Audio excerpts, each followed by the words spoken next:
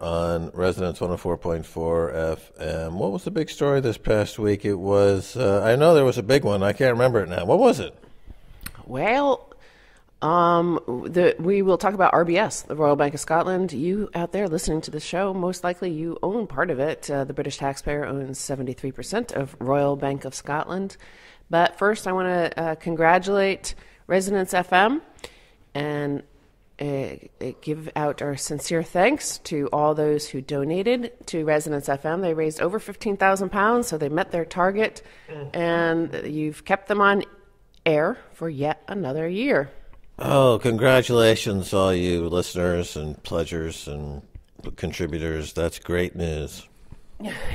So let's talk about Royal Bank of Scotland. The British taxpayer owns the bank for the most part, 3/4 of it, and they reported again the 8th year in a row, losses. They lost £2 billion, and a lot of it is to do with the fact that all their profits went to the United States in the form of fines.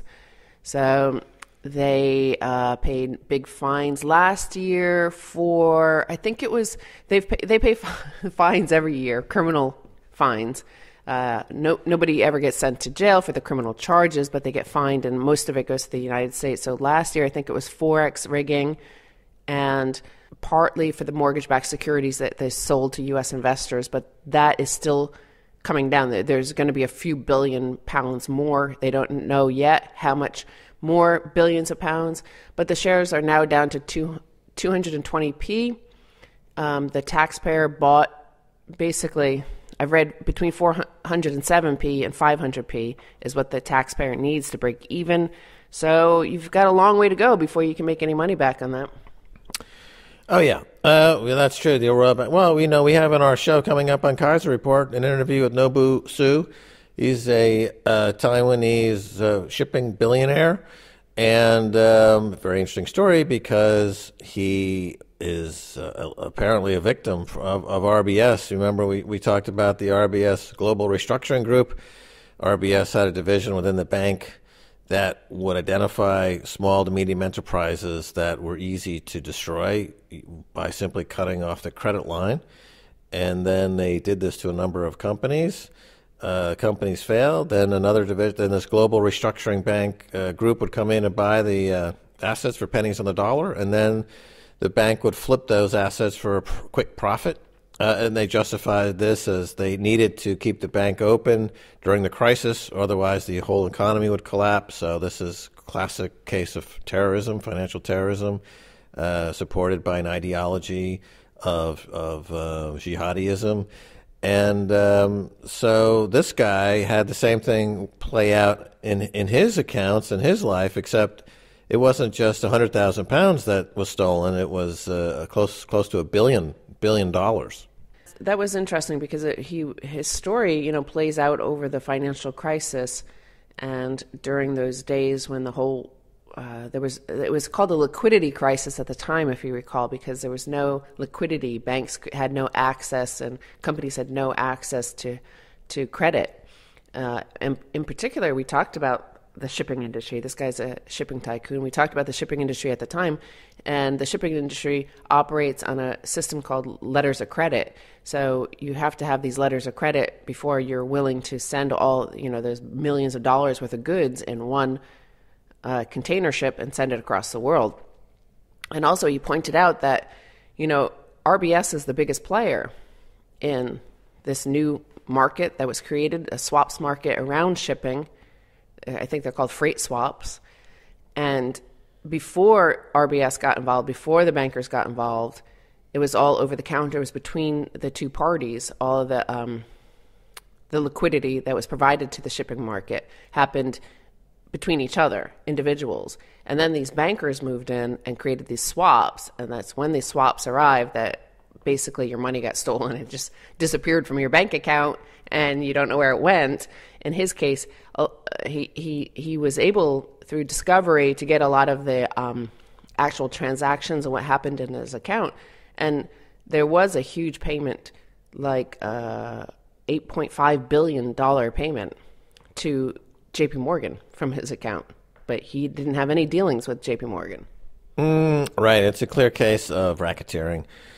And during the liquidity crisis of that era, banks colluded and broke laws to engage in fraudulent transactions. And in this case, the guy's statements were loaded up with fraudulent transactions. And having worked on Wall Street myself for many years, I recognize, the pattern of the fraud that was being committed. And I asked him on the show a very, I think, revealing question. I said, "Have you ever, donated to Hillary Clinton's political campaign?"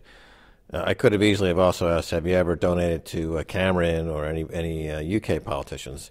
And the answer was no. And there's the rub. That's the problem. If you are not corrupt, if you don't give money to politicians, you will be targeted by the banks and have your money stolen. It could be the same for folks that are poor living in the UK that are being victimized and scapegoated and rounded up and sent off in boxcars to who knows where they'll end up. It could be small to medium enterprises that we've seen with RBS, attacking those companies, stripping them, killing them, destroying people's lives, committing acts of financial terrorism. Or it could be a global shipping billionaire tycoon. Doesn't matter. If you don't play game, if you don't play ball, if you don't actively engage in corruption, you're in trouble. Well, speaking of billionaires, Donald Trump continues to soar ahead in the Republican race for nominee for president for the race in 2016. And it's quite interesting to watch the mainstream media fall apart on this because, here's a headline. World trade falls 13.8% in dollar terms. And yet, if you read most of the headlines of the mainstream press or you tune into BBC News, where most people will be getting, I think it's something like 78% of Brits get their news from BBC News. And while it's not, say, like China, where, the Chinese government tells their journalists, they tell them outright in a directive, don't say anything bad about the economy.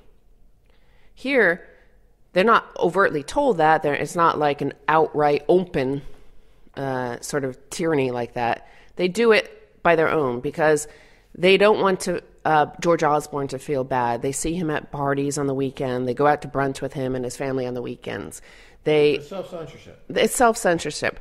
They want everybody. They don't want to look like conspiracy theorists. They call if you point out that world trade is falling 13.8%, somebody must be suffering. Somebody who's not living in London or Vancouver or San Francisco or New York or Hong Kong, where house prices are booming and they're earning more than any normal salary anywhere in the economy. Your house is. So anybody outside that, those losses have to be coming from somebody, but.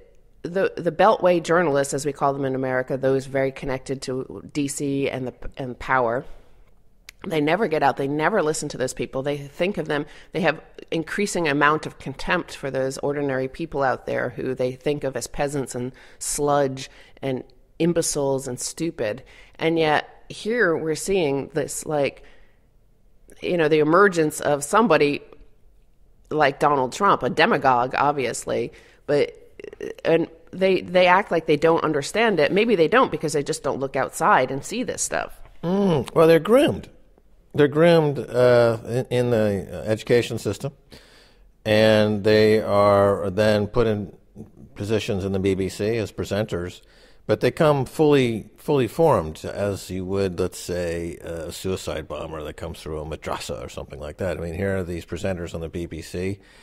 They have been inculcated with the hysterical propaganda of exceptionalism, and they know that their salaries, that are enormous, depend on their blatant lies. And if they want Chinese people, the Chinese presenters, they get more than the average salary of, say, $4,000 or $5,000 a year. They might make $6,000 a year. They're also financially motivated to play along.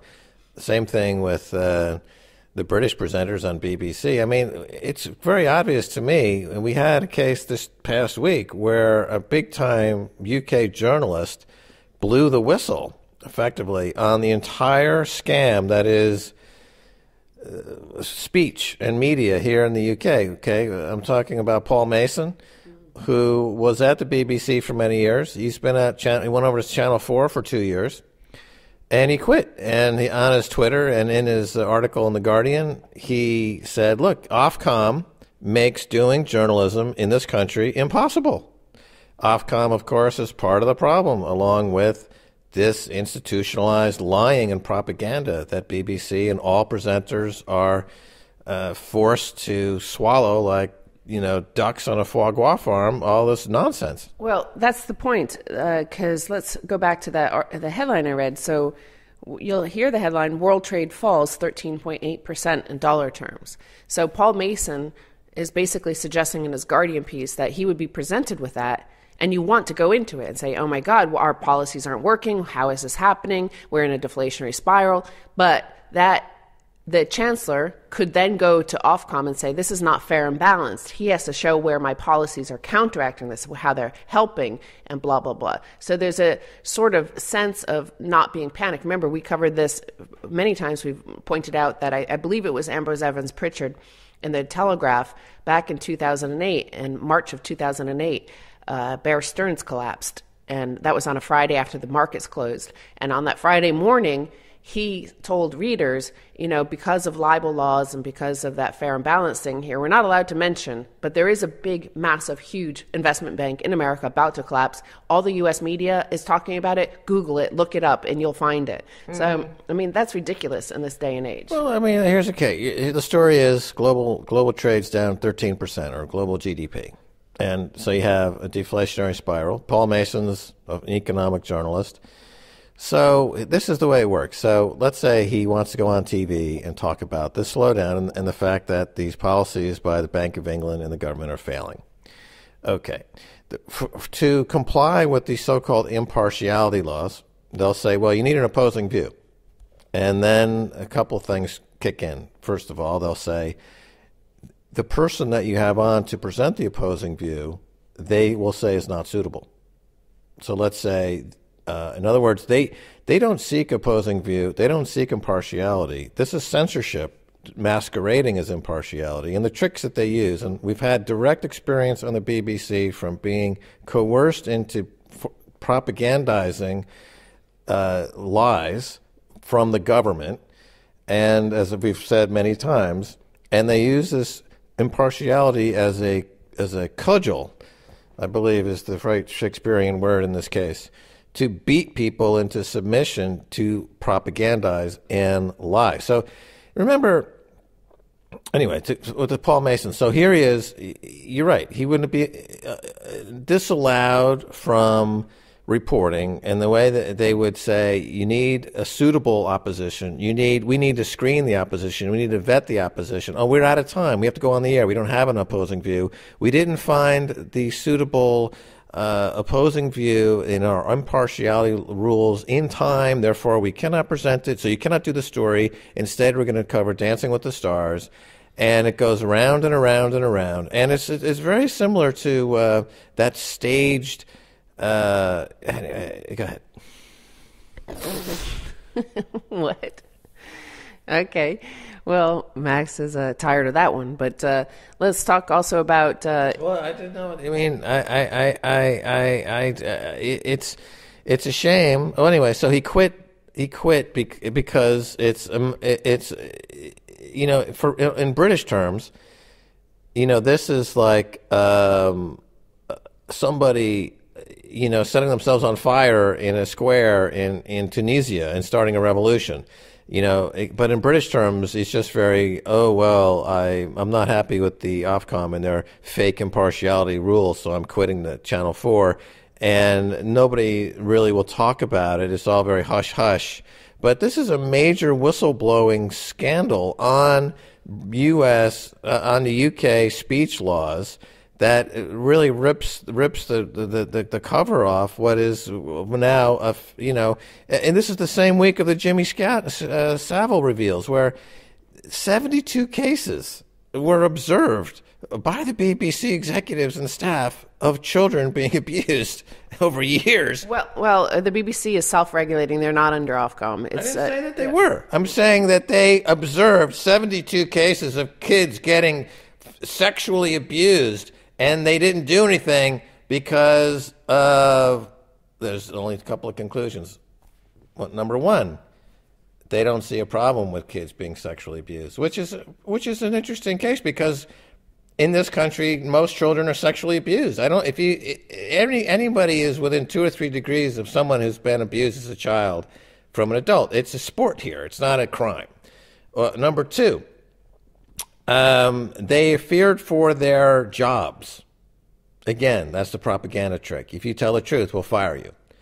Number three, the list goes on and on. Okay, let's move on to another topic. So, of course, Boris Johnson this week, the mayor of London, he came out in support of a Brexit. And here's the resulting headline. The pound just hit a 7-year low, and there's no revival in sight. The pound has been clobbered this week, driven close to 7-year lows against the dollar, and analysts don't see any catalyst in sight on that fall to turn that around. So, of course, one of the things that we've been seeing in this global deflationary collapse, just like we saw back in the previous global deflationary collapse of the 1930s, was that there's been a policy of beggar thy neighbor. So everybody's been trying to lower their currency. Of course, the euro has fallen against the pound quite significantly since 2008. And so you would think that this is supposed to be a good thing, but it's being presented as a bad thing now. Particularly because the UK does have a huge balance of trade problem. You don't make much but what is called services, and services is basically financial misconduct, let's call it. And so you import everything you need, and therefore the prices are going to go up when the pound goes down. But I want to mention something about this problem where the real economy we keep on talking about, so all the commodities collapse, all of the trade collapse, all of the turmoil, the distressed debt level ratio in the bond market in America, the ratio is now as high as it was like a few weeks after Lehman Brothers. So all the signals in the global market are signaling a huge crisis that is happening. And yet the housing bubble in the areas where all the journalists live that are on your television, remember almost all cities now have housing bubbles, so they all feel rich, the wealth effect. I'm reminded of a story I read about the Great Depression, the beginning of the Great Depression and the rise of Hitler. And one of the things that was happening there was because we were on a gold standard, remember, and Germany was forced to hand over all this gold as reparations for World War I. And this led to hyperinflation in Germany. And what happened inside Germany before Hitler came to power was that all these urban dwellers, city dwellers, it was worse there because all the price of food and agricultural products was rising so fast that they couldn't feed themselves. And what they did is the city dwellers went out into the countryside, surrounded some farms, and started beating farmers and blaming them for gouging them on the price of food. Where it seems to be the opposite now is outside of these bubbles of the city, where everything seems fine and there's no deflationary collapse, that it's outside the city that the country dwellers, the suburban, the outside the huge property bubbles of New York City, Chicago, San Francisco, Miami, we're seeing a similar sort of rage, and that is like what happens when a Donald Trump pops up. That's the equivalent of them storming out into the city dwellers of the 1930s, storming out into the German countryside and beating up agricultural producers. Here, they're doing the same thing. These are the people outside the cities smashing down the city dwellers. Right. The reparations that Germany paid after World War I are analogous to the reparations that the middle class had to pay to the banks after 2008. Yeah. Okay. There was a $15 trillion reparations paid by savers who saw their savings go to interest on their savings go to zero. Now they want to go to negative interest rates. And wages that have remained stagnant to falling. So those are reparations paid to the banks. And Donald Trump is an ideologue. He's a demagogue. And he's tapping into this population And just like Hitler, Hitler was elected. Hitler never broke a law. People say, well, was it legal to incinerate people? Yeah, because he changed the laws to make it legal. Just like, is it legal for Goldman Sachs to incinerate a country to foster genocide? Yeah, because they write the laws. It's not illegal for them. They write the laws. So this is the rise of definitely a demagogue. I think there's some speculation about, is there going to be some way to dislodge him from the trajectory that he is on? But it seems like the status quo is woefully behind the curve on this. Yeah, but just like the rise of Hitler started with the Versailles Treaty. So John Maynard Keynes was there working on the treaty, the peace treaty, and he quit because he said that he warned that exactly what happened would happen, essentially. He said that you don't know, if you put these sort of punishment on the defeated, you don't know what you're going to create. It's going to cause just the worst thing you can imagine. And it did. It created, it provided the groundwork for Hitler. So that's what I'm saying. When people look at Donald Trump and they say, Donald Trump's the bad guy. Donald Trump is the bad guy like Hitler. Well, Hitler just didn't arise out of nowhere. He was elected, as you said, he was voted in. But where did the anger of the population come from? And that was in the reparations. The same thing here is, we've been saying this since 2007, 2008, as the financial crisis collapsed and Hank Paulson intervened. But first, after warning all his Goldman Sachs buddies to get out of the market, and that Fannie Mae and Freddie Mac would be bailed out by the government, all that stuff. Before they intervened on behalf of creditors around the world, before they intervened, once they intervened on behalf of creditors and bondholders in Ireland, in Greece, all that stuff, we warned that this would cause unintended consequences, or perhaps consequences that they intended. I don't know. But the fact is that you could have predicted in 2008, by the way they dealt with this financial crash, by the way, I like the way you put it, that it's reparations, that anybody with cash, anybody working, any ordinary human is being made to bail out and pay reparations to the biggest bondholders in the world. Yeah, I mean, Hank Paulson, remember, in front of Congress, he wanted to get up to $1 trillion in reparations. And they said that's a big number. People will psychologically be averse to that number. So they said, okay, let's make it $750 billion. The Congress said no. Then the next day they came and after crashing the market, and they said, look, if you don't give us this money, we're going to totally destroy the market. So this is similar to Versailles. I mean, this is like a warlike situation. It's like they're dropping bombs on Dresden. Basically, Hank Paulson dropping bombs on the economy, saying we'll firebomb you to death unless you give us this money. So they acquiesced. They gave him the money. That $750 billion turned into, depending on whose estimate you look at, Paul Mason calls it $12 trillion. I've seen estimates up to $20 trillion. It depends how you calculate the direct underwritings, the subsidies, the bailouts, the checks, the backstops. You have to add it all up.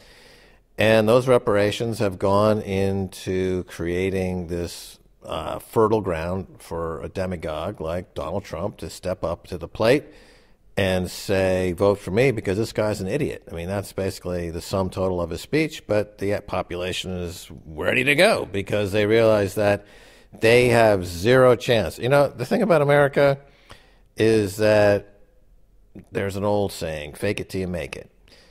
You can conceivably, through guile and pluck and living on your wits, go from the ghetto to, the CEO of a big multi-billion-dollar corporation.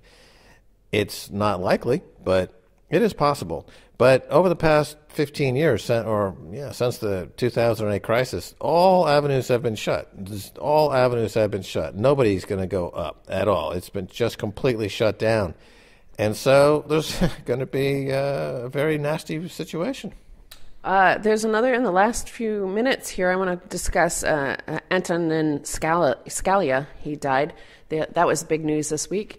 Well, obviously he died like 2 weeks ago, but he was a Supreme Court justice, died at a ranch out in Texas in the middle of nowhere, 3 hours from 3 hours drive from anywhere. So he died at this ranch, And now it's emerged this week that he was there. It was a secret society meeting. This is like Alex Jones stuff. This is like the BBC, Andrew Neil, when interviewing Alex Jones, would have mocked this because this is genuine. He belonged to openly amongst the secret group, basically the Illuminati. So it's a group called the Order of St. Hubertus. And it was founded back in the 17th century, and it was an offshoot of the Illuminati. And I mean, you can't make this up. It seems so bizarre that it was a secret society. They wear these green robes. Lord knows what they're doing, but I do know in secret societies how they maintain their secrecy is like what you saw with David Cameron and the whole thing in the pig's head, with the pig's head, is that they do those sort of bizarre rituals in order to maintain allegiance and loyalty amongst a very elite class, the ruling class that are ruling us. They've all seen each other do bizarre things, and should you fall out of line, well, all your secrets get exposed.